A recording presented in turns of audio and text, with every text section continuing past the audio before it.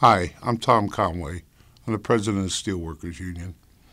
I want to take some time today to talk to you about a problem that we have in the union that's significant, and it's been going on since October of 2019 when our local unions at ASARCO in Arizona and Texas were forced to go on strike. Their bargaining had been a series of refusals to honestly bargain and unfair labor practices and demands to double health care costs of the employees and no wage increase for 4 years. And they hadn't had a wage increase in the 10 previous years to that. And other proposals to freeze pensions and strip seniority. And the locals had no choice but to go on strike. And they've held up a valiant strike, and they continue to do. And I'm convinced, and they're convinced, they're going to last one day longer. And they're going to win this strike against this company. But in the meantime, things have gotten very difficult. And we're looking to raise some money in addition to the strike and defense funds that the union has been sending them all along.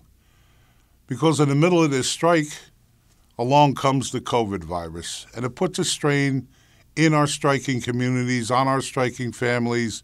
Food banks are more strained, conditions are tougher, and these workers, because they're on strike, they can't go get unemployment, and they're not eligible for that $600 that comes on top of it.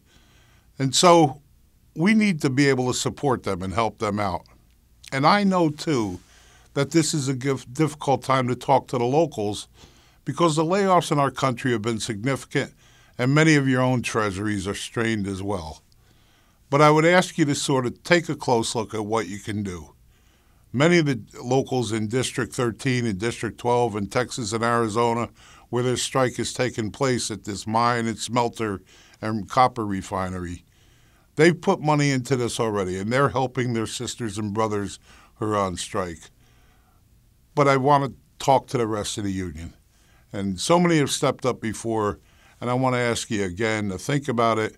Look over your situation, look over your finances, see if you can send something to these locals, and we'll keep them going and keep them strong and help supplement them as we get through this period and process our cases and move forward with our unfair labor practice and our strike.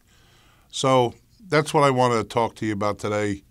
I hope you take time, talk about it amongst your locals and amongst yourselves, and see if you can help out with something here. So thanks very much for your time and your attention.